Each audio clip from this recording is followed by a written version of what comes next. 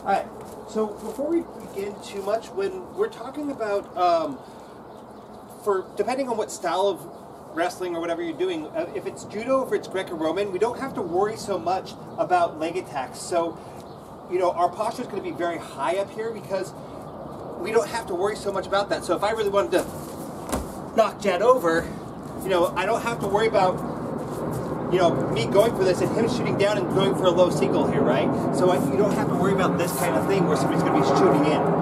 That was a bad low single, don't do it like that. But anyways, so judo, Greco-Roman, you know, Greco-Roman, they're going to be picking up and whatnot. In judo, they're going to be sweeping out the legs, but you don't have to worry about those low attacks. Versus like wrestling, we're going to be out here like this because we don't want, like, if somebody starts to come in for a leg, Jet wants to be able to sprawl down on me, right? He wants to be able to get there really quick. If he's really tall and I start to come down for that, you know, he has a long way to fall to get into that sprawled position. So it just depends on what we're trying to do. Now, usually, especially in a no-gi situation, when we get our grips here, a lot of times it's going to start with this kind of neck grip here, right?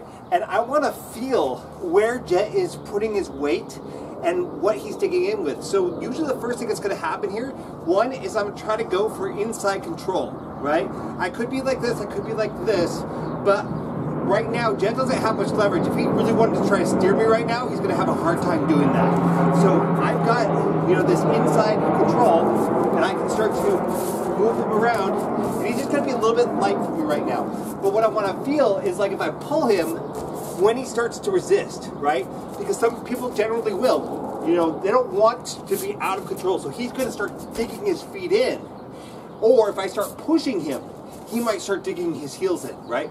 So that's what we're looking for when we're trying to decide what takedowns we're going to do, is we're looking for that push-pull. Now, I could end up getting like this wrist grip and start going for a takedown. So one very simple takedown, and using that, we're going to start over here on this edge, is that if I can get this wrist grip, I'm just using my middle finger and my thumb here.